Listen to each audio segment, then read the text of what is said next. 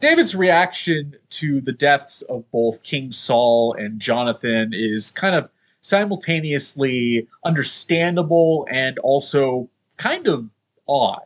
Now, in terms of Jonathan, I think it's very easy for us to understand this. We know in Scripture that Jonathan and David were very, very, very close. Were pretty much best friends. It kind of had that kind of relationship where it was almost like they were blood brothers, even though they were not.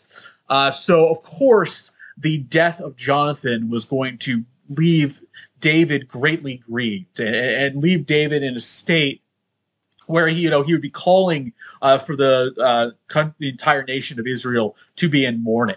But Saul is a little bit more unusual. I mean, this is a man that we know, the grace of God moved away from when David was starting to interact with him. Saul's kind of mental faculties were starting to go away. He tried to kill David on multiple occasions. So it seems so weird that David would write this sort of song that honestly mostly spends the time mourning the death of Saul, mourning the death of Israel's first king.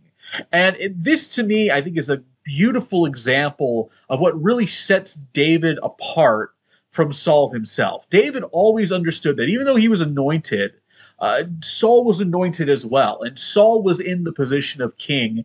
And that meant that God still was, keeping him there, and that when David would take that position, it would not be because he himself led a rebellion and overthrew Saul and killed him and all this other type of stuff. It would be because God brought him to that position, and in this case, he has. So David, throughout all of those horrible things that Saul did, never really hated on Saul. Everything we see in Scripture says that he was still very loving of Saul, very protective of Saul, and protected of the Lord's anointed and respectful of the Lord's anointed.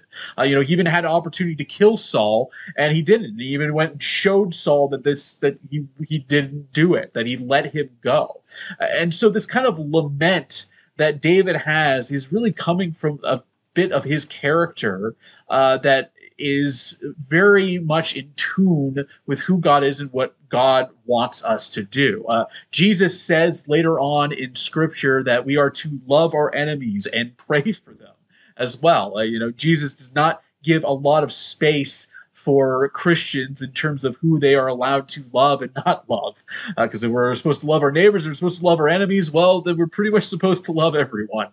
And this is a beautiful example earlier in Scripture of somebody carrying that out, of somebody loving someone who should be considered an antagonist to them, even with all their difficulties and issues. And it's something that we as believers should be willing to emulate as well, though it is incredibly hard to do.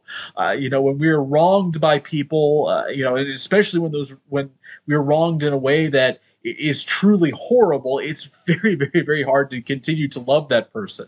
Now, I should mention with that, loving that person does not necessarily mean that they're in your life or that they are someone you're talking to or in contact with or anything kind of like that. There are obviously situations where we have to kind of put up a separation between ourselves and someone else, but it doesn't mean that you have to just outright hate that person, that you have to, continue to carry a grudge. We should be working to kind of let go of those grudges and forgive that person, though that does not mean necessarily a restoration of that relationship, and that does take time. That's not something that happens overnight, and it can take a really long time, especially with really bad things. But it is something that we should emulate. And if David is able to do that with somebody who attempted to murder him on multiple occasions,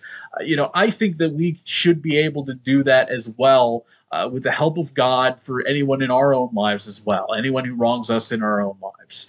So that we should, try to emulate this, try to be like David in this sense. We should be loving our enemies. We should be praying for them as well.